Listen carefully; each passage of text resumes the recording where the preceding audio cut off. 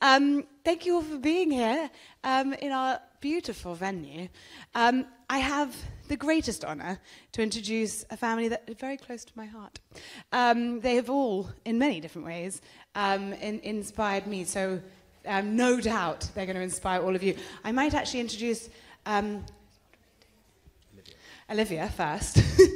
So I'm going to let Olivia introduce the four of you and how we're going to roll with this rather than me trying to get through and mumbling my ways around it. But thank you so much for being here, all four of you. A whole generation, 4 generations of advice we're about to get. Thank you. Thank you very much. I'll take it. I guess this is not Olivia. So what we're going to do is I'm going to do a short natter, and then we'll have a conversation. I hope genuinely it is a conversation rather than sort of the normal panel. So I will talk, and then I will introduce everybody, and then I'm going to hand over to Olivia, and Olivia will then lead the conversation. And I'll talk for, I don't know, 10 or 12 minutes, but Olivia's got full permission to gong me out if I start talking for too long. So we're not going to do any singing. There's not going to be Stamp family songs. We're not going to sing Do Re Mi. As I said, I'm not wearing lederhosen, as in Sound of Music, which probably is an image now I put into your heads. You'll be deeply grateful that I put that in your head. So, yes, we've got this working. So yes, so normally it would be a parental right to embarrass children by putting up baby pics of them, but I chose one of me instead, so that this is me in the leaves, and in a way, it's chosen not because it has got an awe factor in it, but also because I think one of the big themes that we're all going to be exploring today is going to be the nature of human embodiment, what it means to be the sense-making creatures we are after 3.8 billion years of chemical substrate evolution. And I suppose the big theme is what that means in terms of our new and emerging relationship with AI. And I've been very struck as, going around the site, you're on the ethics stage and there's the sound of a playground in the background and children talking and things. So in amongst all this conversation, we've had rain, I think they've decided to rename this the Meatpacking District for CogX up in this part of the world. But that sense of humanness, human embodiment, people coming together, all the things that sort of make us a communal animal. I'm going to play you a short clip from The Hitchhiker's Guide to the Galaxy. I was privileged. Can I just have a very quick show of hands in the room who knows about Hitchhiker's Guide to the Galaxy?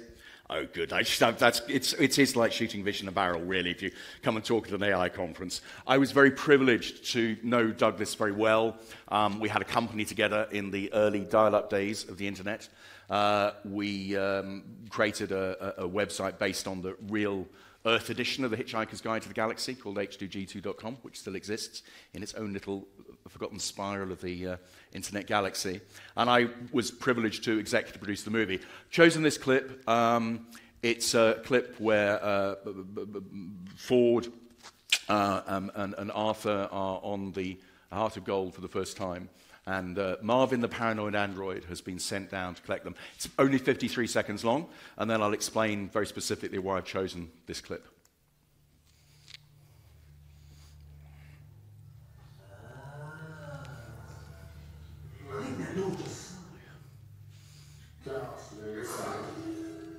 All the doors in this spaceship have been programmed to have a cheerful and sunny disposition. Anyway, come on. I've been ordered to take you up to the bridge. Please yourself. Here I am, bringing the size of a planet, and they ask me to take you up to the bridge. Call them job satisfaction, because I don't. You can thank the Serious Cybernetics Corporation for building robots with GPP. What's GPP? Genuine People Personalities.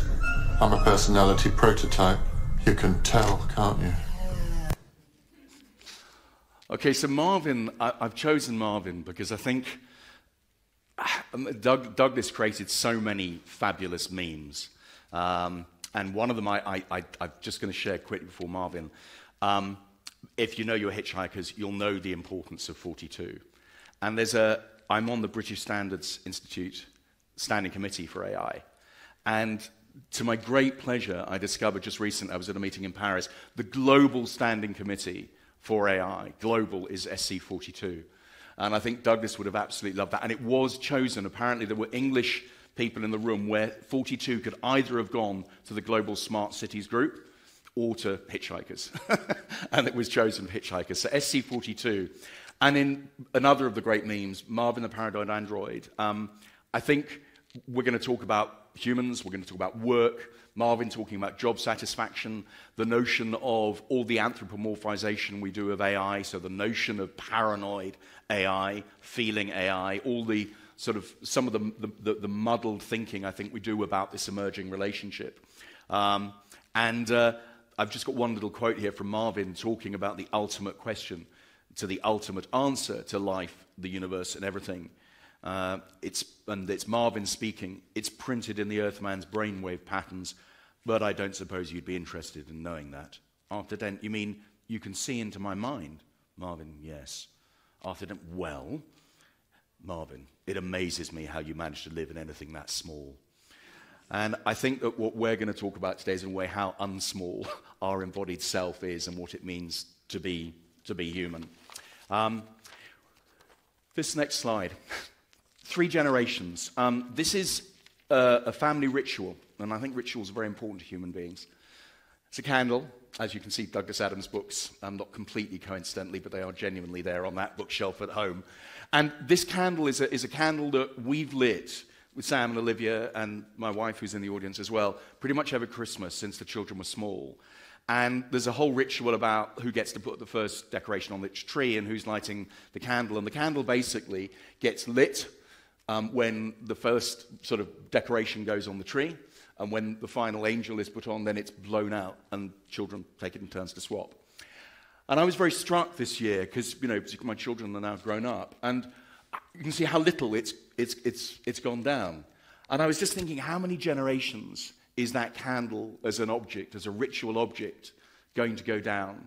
And how strange might the world if it's being used by great-great-great-grandchildren? So that's when, you know, that's Grandma Olivia and Grandpa Sam are great-great-greats. Because I'm rubbish at maths, but a few calculations suggested that, you know, that potentially goes down many, many generations. And it was just a thought, I think, about the strangeness of the world that I think we're going to inhabit.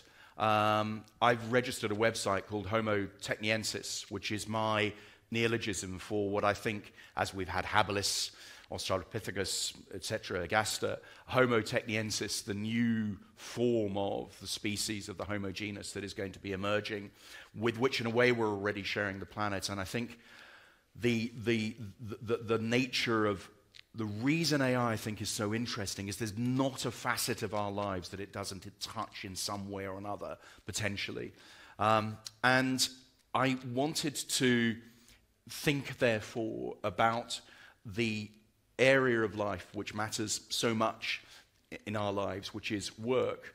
And as I was researching this, I was reminded of a book called Working by Studs Terkel. And if people don't know it, I've been referencing it quite a lot in when I talk. And Terkel was born in a Russian Jewish immigrant family, coming to America at the beginning of the 20th century. He was a journalist who lived in Chicago most of his life. He was a broadcaster, a radio broadcaster.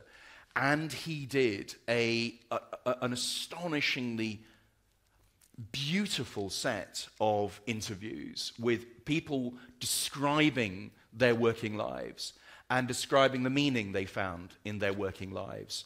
And there's a nice quote. He quotes Bertolt Brecht, which is Bertolt Brecht's Who Built the Seven Towers of Thebes? The books are filled with the names of kings. Was it kings who hauled the craggy blocks of stone? In the evening, when the Chinese wall was finished, where did the masons go? And this is from a steel worker who he interviewed. And I'm not romanticizing the work of the steel worker. He was a guy called Mike Lefebvre. It's the first interview. And I was reading this, and he described what he does with in his job. And I'm not going to attempt a Pittsburgh Steel accent, so he's going to get a more cut-glass English accent. I hope he forgives me. And he says, it's not just the work. Somebody built the pyramids. Somebody's going to build something. Pyramids, Empire State Building. These things just don't happen. There's hard work behind it. I would like to see a building, say the Empire State. I'd like to see on one side of it a foot-wide strip from top to bottom with the name of every bricklayer, the name of every electrician, with all the names. So when a guy walked by, he could take his son and daughter and say, see, that's me over there on the 45th floor. I put that steel beam in. Picasso can point to a painting. What can I point to? A writer can point to a book. Everybody should have something to point to. And I think I read that because I got into a bit of a spat at a conference recently with a very wealthy hedge fund manager who was talking about all the automation that's coming down the road and about all these dull jobs that it's going to be fabulous when they're going to get automated out. And these were jobs this person had never done in his life. And I think we need to be maybe a lot more aware of the carelessness with which we talk about some of this automation. And without romanticizing work that can be very difficult, one of the things we're going to talk a lot about as a family is the nature of human judgment and decision-making. And one of the things that my mother created was a thing called Career Path Appreciation when she founded the company Bioss in its commercial form. And it's a way of having a conversation with people about how they make decisions and come to judgments through their working lives, particularly in the face of complexity and uncertainty. And we've had about 150,000 of these conversations around the world, with everybody from Aboriginal men and women in Australia, mine workers in KwaZulu, in post-apartheid South Africa. And out of that has come a deep respect for and an understanding of the way in which every one of us longs to be able to use our judgment.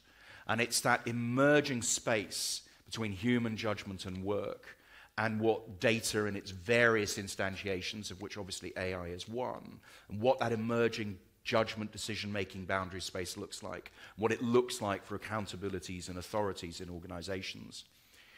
So I think a lot of it is how do we make sure that we treat people, not as so many data points, and how we look to deepen and honor human capability, not to impoverish it, and how we put the capability of people at the heart of how we manage our relationship with AI. And there's a theme, I think, that's run through all of our work, which is how do you create institutions in the wider society which maximize the constructive aspects of human nature and minimize the destructive. And I think there's a fascinating paradox that we're all living with now, which is how we have these working relationships with non-human things which don't feel pain, and therefore they can't be sanctioned. And for me, that's an absolutely critical boundary space. And I just want to kind of lock off one area about the feeling of pain, and it would, if you like, go back to Marvin and the sense of paranoia. If you imagine a time in your life when there was an emotion which was maybe a rather difficult emotion, it was the pain of grief, bereavement, unrequited love, road rage, maybe a time where you were behaving in a way which you weren't desperately proud of at that moment, and you certainly weren't proud of afterwards. And then, as I say, ask yourself, do you ever want genuinely paranoid AI, even if that were technically feasible to create something which felt? I think the other way of locking that off would be to say it's one thing to deal with 3.8 billion years of chemically substrate-evolved evolution and pain. It's another to engineer it into a system, even if that were possible, in order to manage this relationship and potentially have things screaming at clock speeds in the dark, in guilt, shame, pain, remorse, in ways unimaginable to us. And I think that would be ethically monstrous. So we've got this paradox. How do we manage the relationship with non-human actors, but things which are clearly acting and having power in relationship to ourselves? I'm not going to spend a lot of time on this, but just as a thought experiment, I found it quite interesting. I've been doing quite a lot of work thinking about what language you maybe can and can't or shouldn't use to describe AI, and Dekai has just arrived, and one of the world's leading experts on natural language parsing from Hong Kong. And we've had this kind of conversation about language and the morphology of language. And it's very interesting to think about words that we do regularly ascribe to AI as AI having power, having authority, having agency, learning. And then there's maybe a midsection of words that, and I'm talking in English here, which reciprocity. Could you have a reciprocal relationship? Could you have a mutual relationship with AI? And then maybe words which we need to be quite careful about not using, like accountable, for example. An AI cannot be accountable because you can't sanction it, it doesn't feel. And it's just quite an interesting sort of way of thinking when you hear language which you maybe think is sort of straying into the anthropomorphization, to think about what language groupings we can usefully use to describe the relationships we have with AI. I often tell a story of Douglas tells a story of a puddle which wakes up one morning and looks at the hole that it's in and thinks to itself, this hole fits me very neatly. In fact, this hole fits me so neatly, it must have been made especially for me. And the puddle continues to think that the hole was made especially for it as the sun comes up and the puddle evaporates. And that was Douglas's plea for a little bit more humility on behalf of Homo sapiens, in believing that we're the apogee of cognition, perception, and intelligence. And again, I think that's something that's really interesting to take away and think about, the notion of different forms of perception, that we have our own perceptual fields, the way we hear, the way we see, the way we think about time.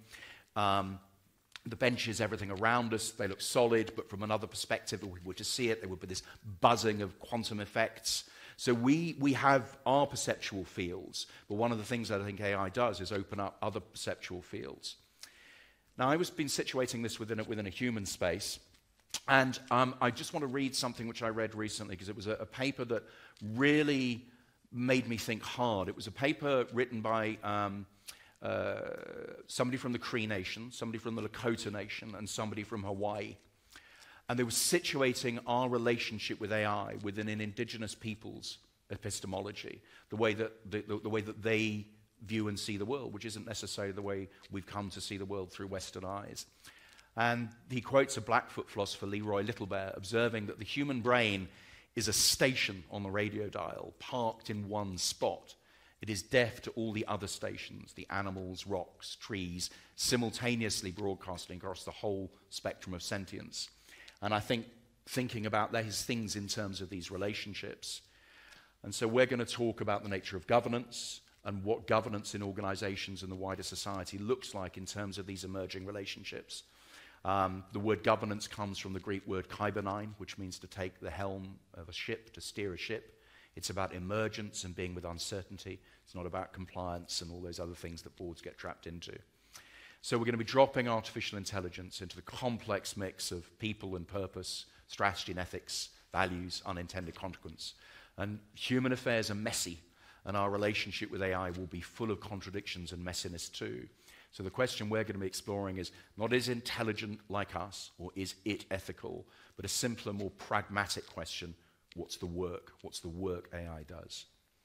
So I think I've been gonged out, and I'm just going to quickly, my daughter works at Entrepreneur First, which is an organization which helps people who've maybe decided to have a different kind of path from the McKinsey's paths, the traditional organizations. Sort of, they invest in talent at a very early stage, early domain talent to build high-tech, deep-tech companies. And Olivia looks after their community, the community worldwide. Sam works at Freeformers, which is the commercial director there. It's a company deeply concerned with people at the front line of organizations and their skills and their mindset in terms of being with some of the challenges that they're asked to face in their own work, and caring deeply that we don't just see this at the elite levels of organizations. My mother... So I run the company that Gillian founded. And Gillian's work, I think, his life's work, has been around thinking about how people work together, the nature of working relationships. She has thought deeply with leaders of very, very large organizations as a sounding board as they think through some of the complexity of the challenges that they have in their working lives. And so deep interest in the nature of complexity and uncertainty and judgment in complex environments. So that's the family, and I'm now going to hand over to Olivia.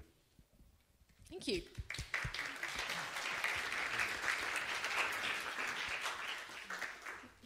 I'm going to sit down. Well, thank you very much for setting the tone for a lot of the themes that I think we'd really like to explore in a lot more detail. As Robbie, that's going to be a weird one, not calling him Dad, but I'll try my best, touched on, I think one of the hopefully unique things about this discussion is the fact that it will be a conversation, a genuine glimpse into a Stamp family. Sunday, we hope that means none of us are coming with a particular agenda, but more that we can leave you with some potentially new thoughts about what it really does mean to be a human at work. Coming at that from 3 generations of a family means obviously we can come with a number of different perspectives from different times and different geographies. But we're also very aware that the fact that we are a family means that there may well be a number of shared perspectives, a shared background and shared set of conversations and experiences that mean that we're all on this stage today and that have led all of us to explore in our work and to really focus our own careers on what it means to be human at work. The general structure that we'd like to follow is kind of unpacking what that really means, exploring the 3-generational part of that, exploring what does it mean to be human at work at all, let alone within tech. But obviously we are at an AI conference, and so we would like to bring AI back into that conversation once we have tackled the rather large question of, we're not going to go for what it is to be human. I think that's slightly too large for a 40-minute conversation, but what it is to be human at work.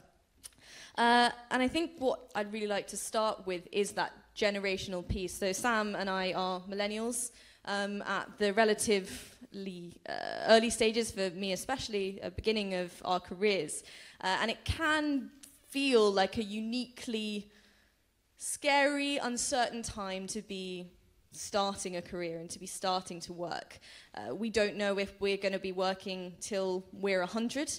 We don't know if the world is going to end in the next 20 years. And I would love to initially start with your thoughts, Gillian, again, a strange one, on whether that sense of uncertainty and that sense of what does it mean to be human at work is a unique conversation that is happening now. How different does it actually feel at this stage for you at the end of your career? Or are there consistent themes that you have seen throughout your career in thinking about that sense of what it actually means to be working? Right, if I start by saying that my working life has been completely dedicated to listening to other people talk about their working lives. And I'm much better at listening to people talking about their working lives than I am about talking generally. But I suppose what I've learned, which is responding specifically to Olivia's question, is that most people, and I've been fortunate enough to talk to people in different kinds of organizations, in different parts of the world, at all sorts of different levels in organizations. And what they will say in various languages, in various ways, is that above all, they want to be treated at work as if they are a human being. And at various times when I've tried to write papers and taken that quote so that you have the word human followed twice, it has always been struck out by editors. And I've had to remind them each time that that is what people say. And what that seems to mean, and it seems to mean to people who are working in what sometimes are very automated circumstances, and I appreciate completely that those have changed, but I'd like to, if there's time, I'll come back to that. People who have extensive responsibilities, people who are working in financial services, in mining, in religious organizations, in governments. What they most of all long to do, which Olivia has touched on, is to use their judgment at work. They're perfectly happy to have people describe to them what it is that's expected of them, what resources are available, all those kind of things. But what they want above all is to have an element of their work where they need to use what I think of as their capability. And that's the quality that we all turn to when we do not and we cannot know what to do. We may have enormous expertise, considerable experience, understanding, but there is a longing to use something deeper within us, as in addition to our knowledge and our experience, which is about, and Olivia was touching on this earlier in a conversation, about there being shades of grey, and I appreciate the phrase, in terms of what it is that they can bring that is specifically themselves to whatever the work that they need to do. If people are constrained and completely unable to use their judgment, quite apart from it not being human, whatever organisation they work for simply does not gain from them the value, their development, because the organisation has no access to their imagination, their creativity, all the things that they can offer if they're allowed, if they're given a proper space in which to use their judgment. The other sort of side of that I've learned is that people, again, in all these very different settings, have a very clear sense of the conditions in which they are best able to use their judgment. They're very clear that if they know what is expected of them and they know what resources are, and they know how what is expected of them, and what they will do, will make a contribution to whatever the overall purpose of the organisation, whether it's huge or small or medium scale. So in other words, if in the language that I tend to use, if they know they're tasked properly, if they feel that their judgment is being trusted and they're being respected to use this creative human side of themselves, and if they are tended, in other words, there is a sense that there's someone around, their manager, their immediate leader, who isn't endlessly looking over their shoulder or asking questions of them, but is there as uncertainty unfolds, which it inevitably does in any kind of project at work. Because obviously the background to all this, as again Robbie was touching on and Olivia was touching on, is that the whole point about exercising judgment is that it makes it possible to live with uncertainty as possibility. So uncertainty is something around which you can begin to think, rather than seeing uncertainty purely as something that makes one anxious and ill at ease. It allows space for imagination and space for seeing the future in a different kind of way. Could I just ask a quick question there as well? So we work, me and Olivia both work, but I work particularly in quite a small startup where it is much easier to allow people to use their judgment because their roles are slightly less defined and everyone's having to make lots of decisions all the time, and you can't possibly say, well, this is just the one lane that I want you to be in.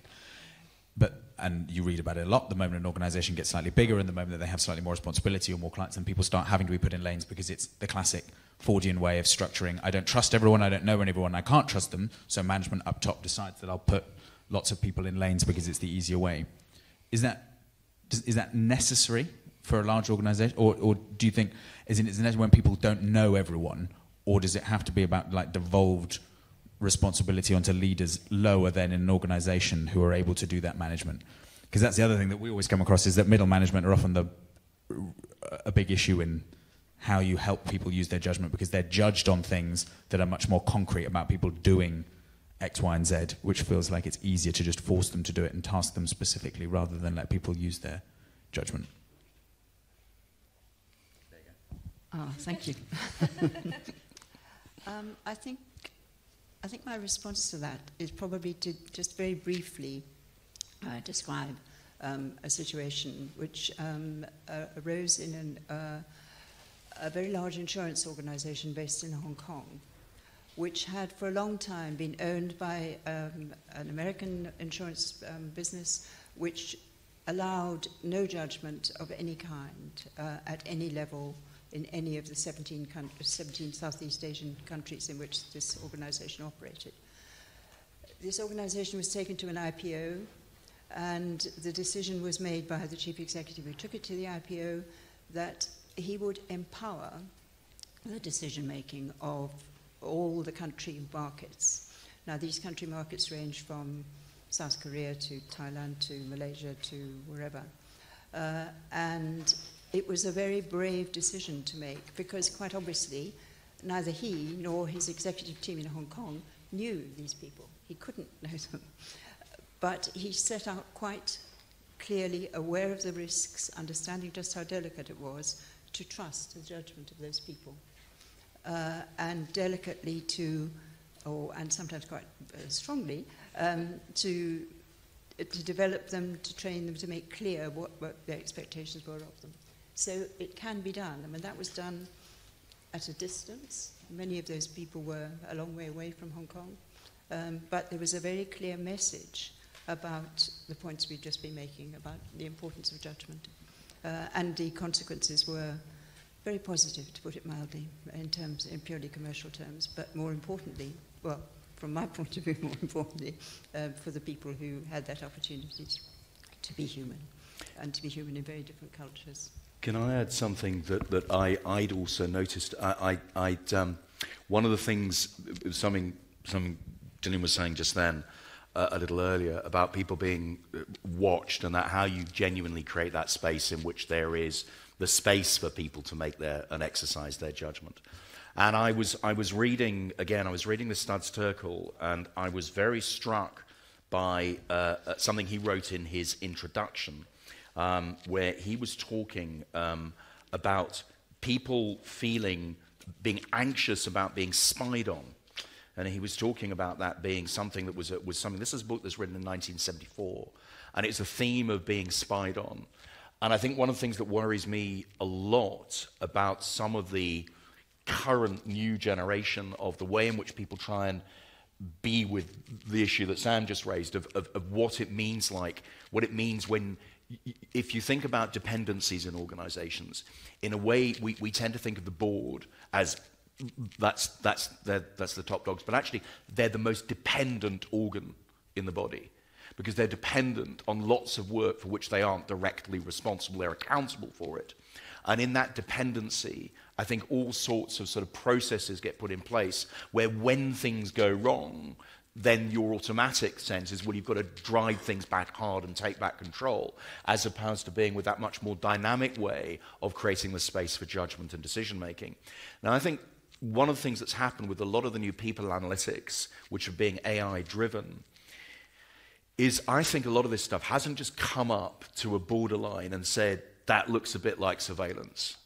They've left it long ago in their rearview mirror. I mean, if you're doing things like sentiment analysis, if you're tracking people around a building, if you're reading their emails, you're even now starting to take their vital signs, and you're starting to look at oxytocin and serotonin reactions to certain kinds of situations. And I think it's next to impossible at the moment to have a realistic informed consent in that space. What does informed consent even look like? And so just one example around, I think, a danger that AI brings to trying to deal with the issue we've just been talking about is another way of trying to control it through monitoring. But just one quick thought experiment. We all have a complete signature on the way we use a trackpad. Somebody could tell that it was Sam, somebody could tell it was Olivia, somebody could tell it was me using a trackpad. An algorithm could say, that's Robbie using his trackpad. I was talking to somebody the other day about what we start to discover with inference patterns of data, and you start to discover that actually somebody's maybe got the early stages of Parkinson's. Probabilistic, correlative data. Now, who owns that data? Where does that data go first? So I think a lot of organizations in the people analytics space have got some... I think again, there's a sense that, here's a new technology which will allow us to sort of control, to keep an eye, to watch, drive productivity. But I think we need to be very, very careful, because I think that there's a lot of distortion being driven by money going very quickly into systems which are, as I say, I think they're just borderline surveillance. I think they are already surveillance in organizations. There's a huge asymmetry of power here in organizations, because who is setting up the systems which are doing these forms of surveillance, and who owns and where does the power sit in? And I think that's a critical issue. And I think the danger, if one doesn't use AI to, again, think about how you develop capability, develop this space where people exercise their judgment, is it becomes another form of control and another way of trying to sort out that issue that you raised. Absolutely, and I think it would be great to hear more from you, Sam, on that point around your work at the moment and how that fits into that context of capability and allowing people to better use their judgment, not only in a sense of necessarily a particular job, but thinking maybe more holistically about a career and how that fits into Yeah, I think what we do is quite interesting. And so I worked in advertising before, and then the reason I joined Freeformers, where I work, which helps, it's got a future workforce company. We help people develop the skills they need so that they can keep a job in the future. And I was Googling loads of different things because I decided I want to leave advertising. And I was like, how comically lucky is it that I can choose what I want to do next with all of the privilege that comes with being able to sit on a stage like this and everything. And I thought there's going to be a whole load of people who don't get to have any of that. And that got me really thinking that maybe the thing that I could spend most of my time working on is how can I share some of the stuff that I'm able to do. And that led me to Freeformers. And a lot of the work we do is with big frontline organisations. So the Studs Terkel work is quite appropriate for us. And one of the big things that we're trying to do something that we generally think is quite positive, which is basically helping people to help each other, so create champion networks and organizations, and then they, some people who are further ahead train their colleagues. But we get huge resistance to at basically every level of it. So whether you're trying to sell into a board who believe that there's relevance, but then they're like, but we don't really have a budget for helping the future of work. But then if you attach it to a digital transformation budget, which is, well, an organization says, there's so much amazing stuff we can do to cut costs and automate things, let's spend lots of money on it. Then you get loads of blockers from people who feel like it's, well, now you're just helping me, turkeys for Christmas, helping me to train so that I can lose my own job. And then if you get to people when you're actually on the front line talking to them, then they too often feel like it's something else to add to their to-do list when they've got so many other things to do and they're being tasked with so many other things and recognized and given performance reviews on loads of other things that aren't how are they developing as themselves. And I think that the thing that I both love, and we come at it sometimes from different angles, of is the what do you actually do?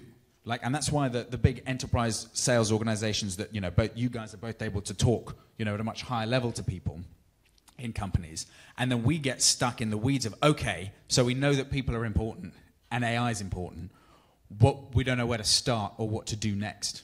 And I think that's the thing that, often when we have these conversations, they sometimes come to an end where you're like, well, yeah, it's a big question. I don't know quite where you do start. So hopefully, in front of everyone, we don't do that. Yeah, so that's it, yeah.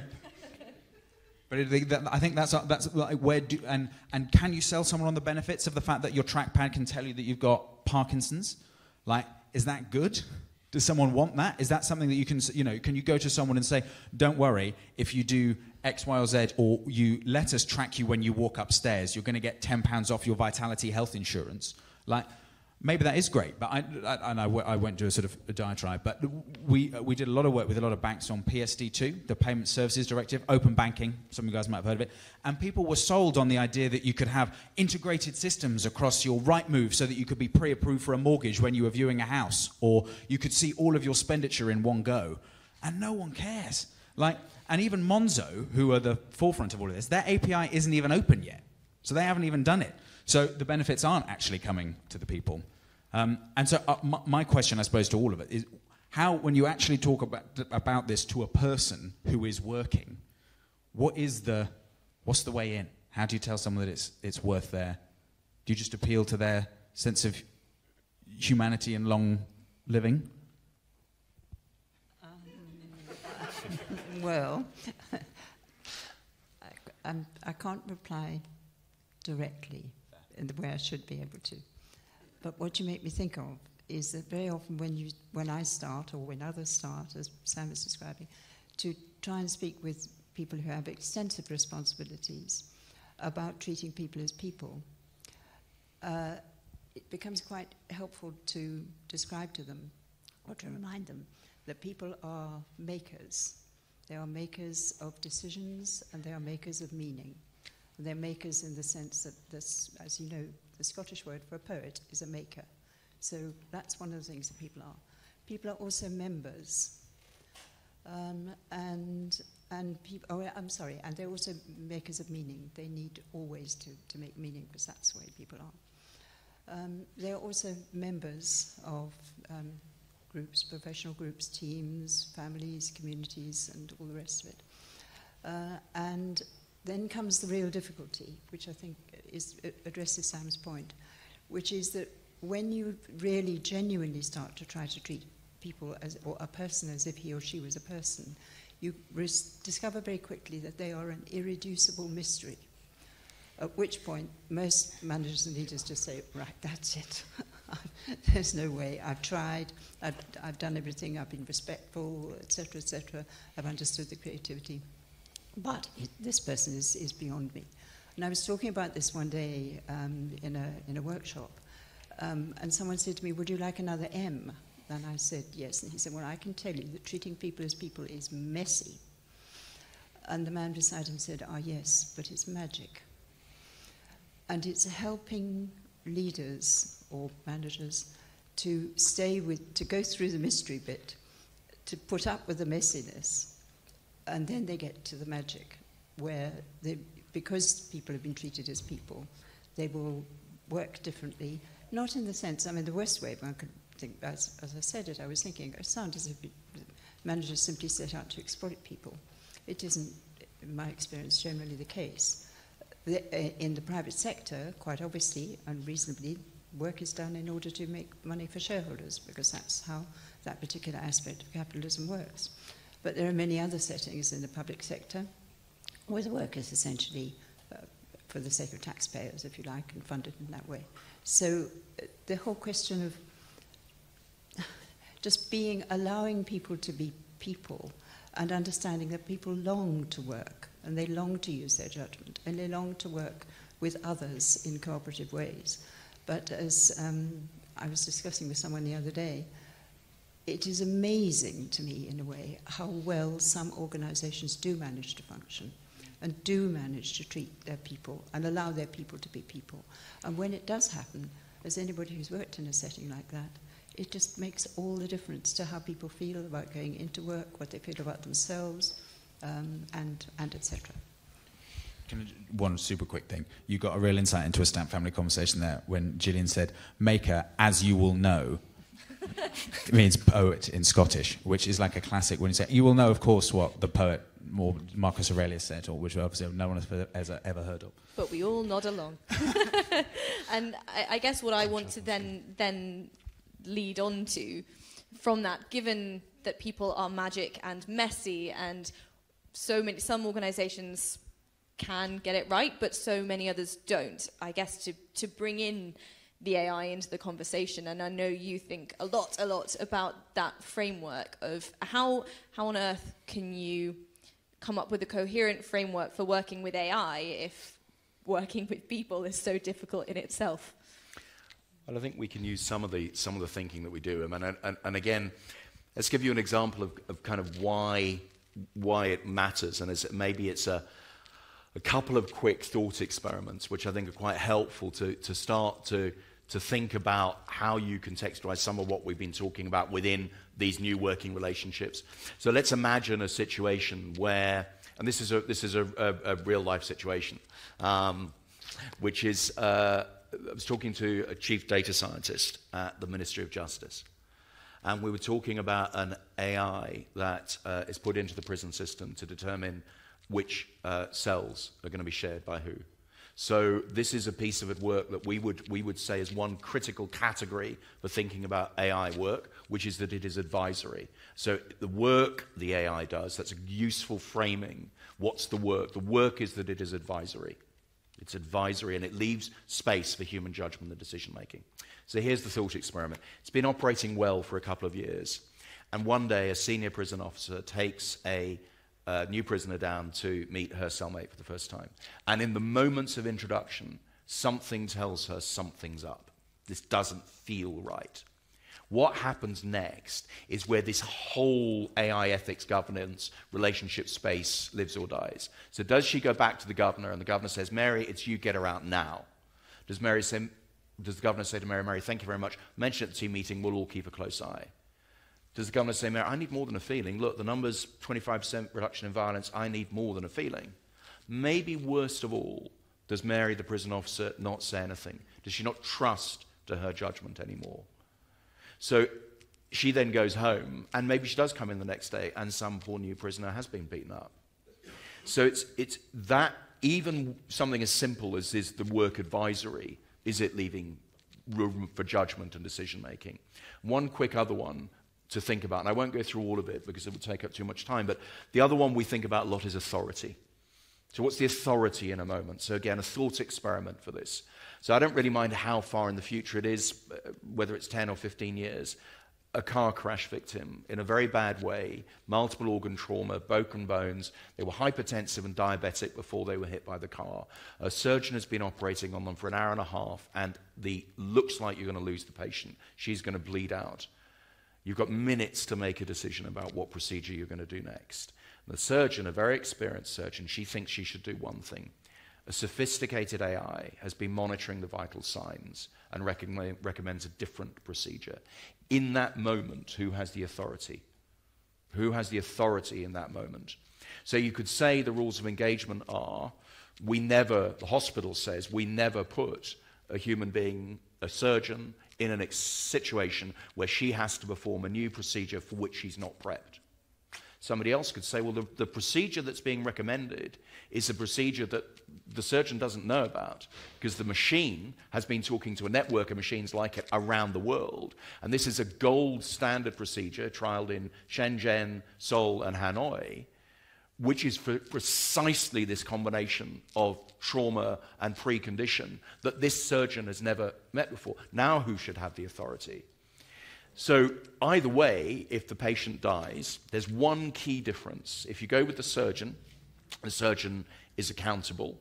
If you go with the machine and the patient dies, the machine could be liable. It could require insurance. The hospital could require it to have insurance, but it can't be accountable because you can't meaningfully sanction it. So this is some of the ways that we start to think about the nature of this working relationship, to think about things like authority, where it sits in any particular situation. So how is that different to a more senior doctor? Like, could you just put it in as a more senior doctor who has the call? The person in the room is the person that's the most senior or has the most experience or has the best, and then therefore the lines of, obviously it can't be accountable, and the machine isn't going to go home and cry because they did something wrong. Could you just apply the same logic? Well, I think for me that is the accountability piece is the boundary, because I think for me that key thing, because the machine doesn't feel pain, therefore it can't be sanctioned, and therefore it can't be accountable in any human system we've yet devised around ethics or secular. Unless you say that the person who's accountable is the person who decided the hierarchy. Like, if my boss makes a bad decision, it's the person who put the boss there's fault. Like the board, right? As in, it's the person.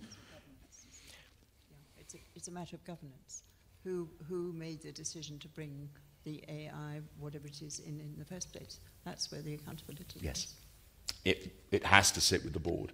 It has to sit with the board or the minister in that situation. It will, if something goes wrong in a hospital, there's a scandal, there's a sort of series of things which have gone on, which were seen to be advice or lack of clarity around authority in those moments, and suddenly you're dealing with very distressed families, and the minister is standing up in the House at that moment. She or he is every bit as accountable for the work as if it had been done by a human being. So that accountability piece, I think, is an absolutely critical boundary. Well, in a way, yes, as if it had been done by a human being, but the point is that the decision has been made by someone else that some kind of an AI will do that piece of work. That's where the responsibility and the accountability lie. Not the decision to introduce another way of working. And, as you said earlier, often a very much wider range of experience and knowledge. But the decision to bring it in is a governance decision. And that's why it's become so very important that people think about governance and ethics in relation to all this. And I guess something that interests me there is the understanding. So can you introduce AI into an organization? I'm sure there are many people who do, who just don't understand it. They don't comprehend. They may be able to get to the stage where they do understand the work that it is doing, but they have no idea how it's doing the work that it's doing. And do any of you have thoughts on either is that a huge issue? And if it is, then how can we start to go about making sure that people understand what they're about to introduce into their organisation? Yes. Yeah, I mean, it definitely is an issue. And I think I just had a meeting with the RSA earlier, and they were talking about how they'd done some citizen juries recently with, sort of deliberative democracy stuff around introducing AI into the British court system, in fact. And the more people learnt about it, the less happy they were with machines making decisions, even if it made the decision more accurate, because people like their day in court or like the idea that... So, I think that the reality is, and this is very much Freeformers' angle on most tech stuff, you only need to know a little bit to begin to know the right questions to ask. And it is completely unrealistic to expect boards or C-suite or anyone in an organization to become like an expert in any of these things, in part because the moment they become an expert in whatever the latest machine learning stuff is, it will be something new. So I don't think that, but they need to somehow find a way of being surrounded by people who can offer them advice. And I guess it's also trying to avoid the magical thinking that there is a tech solution that will solve the problem, because a decision can be made that used to be hard, but now a machine knows how to do it because Alexa told it to. I think that that's probably, you need to let people remember that it's really hard and that they can't just get an easy way out. Could I, Gillian, to think a little bit about uncertainty, because obviously that's been a very much sort of what the nature of uncertainty and the shifting boundaries that you see around uncertainty is in relation to that kind of an issue.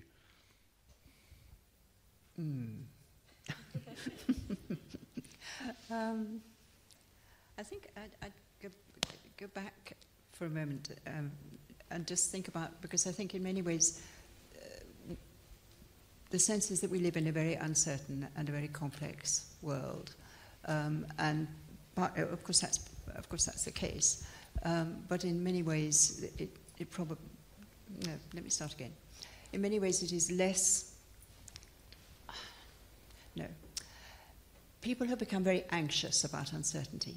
And as I was saying earlier, when people are in a position where they're able to use their judgment, they can be much calmer about recognizing uncertainty and recognizing that if there wasn't uncertainty, there would be no point whatsoever in making decisions because everything would be settled and things would just plan out as they happen. So the whole point about uncertainty is that it offers us opportunity.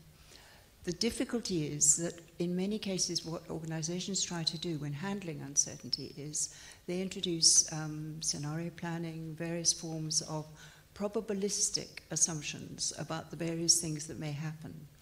And once you do that, and probabilistic assumptions, as you know, can be very complicated from a mathematical point of view, but they have one characteristic, which is that the outcome must always end in a single, in unity.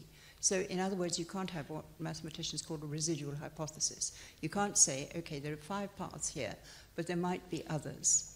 Probability doesn't allow you to do that. The way to think about uncertainty in terms of its potential is to think about it as possibility. So then it becomes a matter of imagination, of creativity, of different ways in which things might be done. It doesn't mean that that possibility is completely unbounded, but you don't constrain it in the way that you do when you think about uncertainty as probability. There was a very creative and unusual economist, a man called George Shackle, who was one of the first people to write about thinking about uncertainty in this way. And he came up with this really lovely phrase. He described strategy as the imagined deemed possible. So the whole question of using imagination and then deeming, in other words, making a decision about what is possible, both in the circumstances that prevail at the moment and in terms of using uncertainty as a resource. And I suppose that's one of the things that I spend a lot of my time doing, is being with people who have very extensive responsibilities as they think about how to use uncertainty as a resource and how to do that in such a way that it becomes an energy for the organization that they lead rather than a source of anxiety and concern. So if you just shift from probability to possibility, it opens up a whole poetic future, quite apart from the commercial future or government future or whatever. And I think, sorry. Just as we're coming into our final few minutes, I think that very much for me leads on to something that we've talked about a lot as core way of thinking about all of these things. And I love the idea of the poetry of maximizing the constructive aspects, which you touched on, and minimizing the destructive. And that idea of possibility very much is what is an imagination, and creativity are all of those things that are best about humans, and that there is a big debate around whether that is something that AI is ever capable of doing. And I wondered if that was maybe what you were going on to, maybe not. Very intuitively. Yeah, it was. I think it was to say that, I think, the view of the thing that's genuinely exciting is the possibility of seeing new patterns, seeing new things. I've taken to sort of asking people who do a lot of work in AI and ML, has there been a time where a pattern, correlative, let alone causative, was revealed to you, which was surprising? I mean, I saw a phenomenal presentation recently in Paris, some of the most beautiful slides, and I don't think I was just as a non-data scientist being lulled by the beauty of the visuals, but it was somebody talking about the pathology of disease and what big data is beginning to show us in terms of disease clusters, which are going to sort of break through being a heart specialist, a lung specialist, a kidney specialist, and to see the way things are much more holistic. So I'd come back to something I talked about a little bit about perceptual fields, because I think that's genuinely one of the most exciting things about AI, is the capacity. We have our senses, but we know that, for example, there's loads of light spectra we don't see. There's frequencies we don't hear. There's new forms of sense-making and gathering data, and I think that possibility to start to reveal things to us that we haven't seen before. But again, talking with somebody about two categories, you've got a category of uncertainty, and you've got a category of, well, we know about this stuff. Now, if you take something out of this category and put it over here, that thing may now no longer be uncertain, but the category of uncertainty doesn't go away. And I think sometimes that's a sort of an engineering fallacy, that you can engineer your way out of uncertainty. Uncertainty will always be uncertain. It's its nature. Otherwise, it doesn't exist. And of course, it will exist. But I think the exciting thing is this emerging boundary space between new forms of perception and pattern. And that's why that little reference to indigenous peoples' ontology and epistemology, I think, is interesting. I think it's one of the most exciting areas of AI as we navigate this emerging working relationship between our forms of cognition and embodiment and these other forms of pattern recognition and learning and understanding. So does that potentially come back to answer the question that I sort of asked at the beginning of how do you make this accessible to people? Maybe not necessarily talking about, describing the poetry and the ontology of AI is awesome, but the opportunity of uncertainty phrased in a slightly different way, as in the opportunity to make a living in a new way, the opportunity seems more accessible to lots of people. And if you can phrase it, if everyone's going to need to start working in a space where they're using judgment and uncertainty, like in a bank, if all of the transactional stuff is done via an app, the only thing that HSBC has over Monzo is loads of stores that people can go into. And it's going to be uncertain what people come in and do every day. And if that bit can become exciting, perhaps that's the way that and then it's just a comms job, and my marketing can come back and be relevant again. And I think that is pretty much all we have time for. That's ended on a significantly more positive note than I thought it might, which is great. But yes, so thank you to my family. Thank you all for listening. I hope we've left you with some different things to think about, and please go and enjoy your evenings. Thank you.